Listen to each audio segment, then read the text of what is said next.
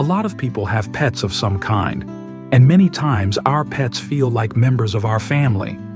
We've shared countless moments with them. They've been there through our hardest days, comforting us without ever saying a word. But the reality is that our beloved pets will someday pass away if they haven't already, and their loss brings so much grief that we can't help but wonder, what happens to them when they leave this world? Will I see them again?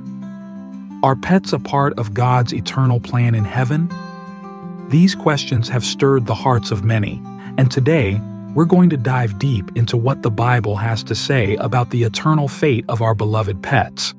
The answer may surprise you and offer the comforting hope you've been longing for. But before we start, remember to like and share this video, and if you're new here, don't forget to subscribe.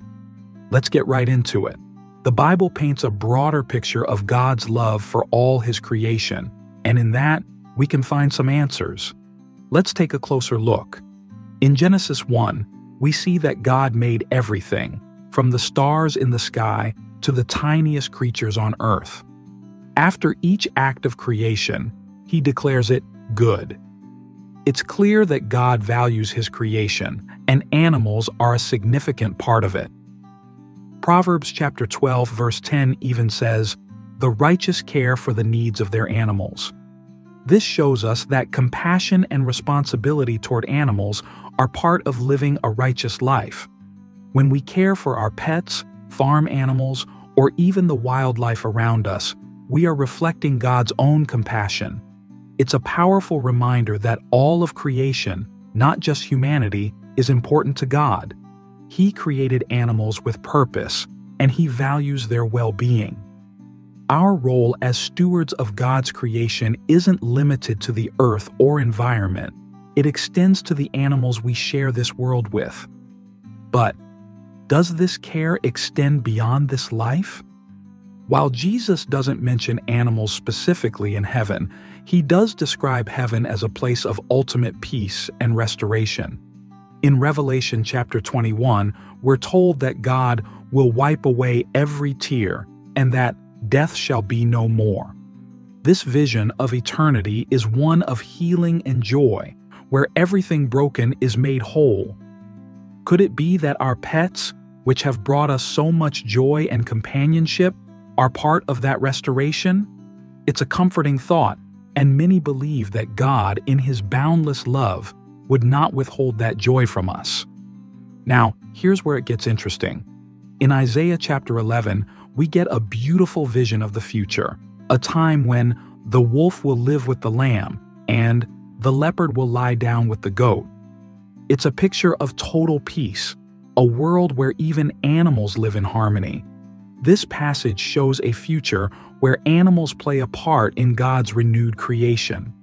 And to me, that's evidence that heaven is a place where we will be reunited with the creatures who've loved us unconditionally. Another evidence of this reunion is described in Psalm 37, which says, "Delight yourself in the Lord, and He will give you the desires of your heart." For many of us, being reunited with our pets is part of the deepest desires of our heart. They've been companions, comforters, and friends in ways that words often can't describe. That's why I'm confident that a God who cares so deeply about our joy and fulfillment would allow us to see our pets again in eternity. God's love is immense, reaching far beyond anything we can fully grasp. In Matthew chapter 10 verse 29, Jesus says, "Not one sparrow falls to the ground outside your Father's care." This simple statement carries profound meaning. It reveals that God's concern and compassion extend to all creatures. If God notices when a single sparrow falls, it shows us that no part of His creation is too small for His care. This includes the pets we cherish so deeply. God's love is not limited by human boundaries, and the affection we have for our pets reflects His own creative, nurturing heart. They are not just animals to us. They are companions, friends, and sources of joy. And our Heavenly Father, in His infinite love, made room in eternity for all His creatures, including those we hold dear. God's love, after all, is beyond our understanding. So, will pets go to heaven?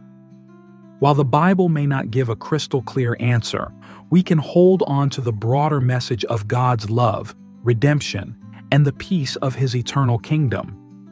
Trust that heaven will be far greater than we can imagine, and every longing of our heart will be fulfilled in ways we cannot even begin to understand. We must trust in God's goodness. His love for His creation is immense, and He is preparing a place for us filled with unimaginable peace, joy, and love. Take comfort in that hope and cherish the time you have with your pets today, knowing that God's care for His creation reaches far beyond what we can see. Now that we know we'll be reunited with our pets in heaven, it's important to understand exactly what the Bible says about what happens to us after we take our last breath. In the video on your screen, we dive into the details of everything the scriptures reveal about that moment. Click to watch it now.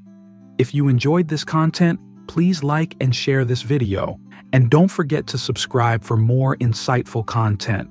May God bless you abundantly.